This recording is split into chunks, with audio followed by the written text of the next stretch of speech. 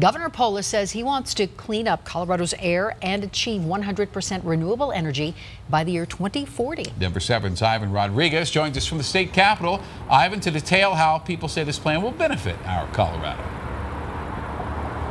And Shannon, good afternoon. The people I spoke with in Gloveville say they live in one of the nation's most polluted areas. For them, cleaning up the air they breathe is the most important step.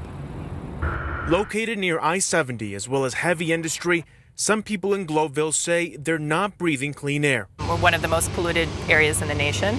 I know a lot of parents that just don't want their kids outside because there's just so much contamination from the highway, from the factories, from Suncor. Nola Miguel and Robin Reichart both work for the GES Coalition, a group focused on the Gloveville, Elyria, Swansea neighborhoods. We really care about our neighbors. We care about the well-being of our neighbors. We care about the health of our neighbors. Miguel says she applauds the governor's decision to clean up Colorado's air. I appreciate an effort towards bold actions because that's really what we need if we're going to address climate change. I think from our perspective, we've been saying this for a long time. It's about time. The governor says he'd like to see 940,000 zero-emissions vehicles on the road by 2030.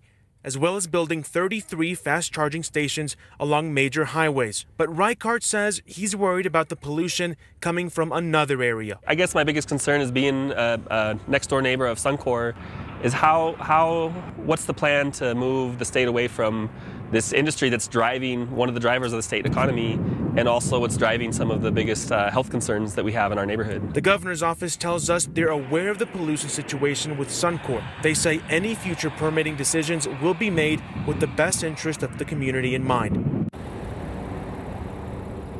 We'll learn more from the governor in the coming months. Reporting at the state capitol, Ivan Rodriguez, Denver 7 News. Thank you, Ivan.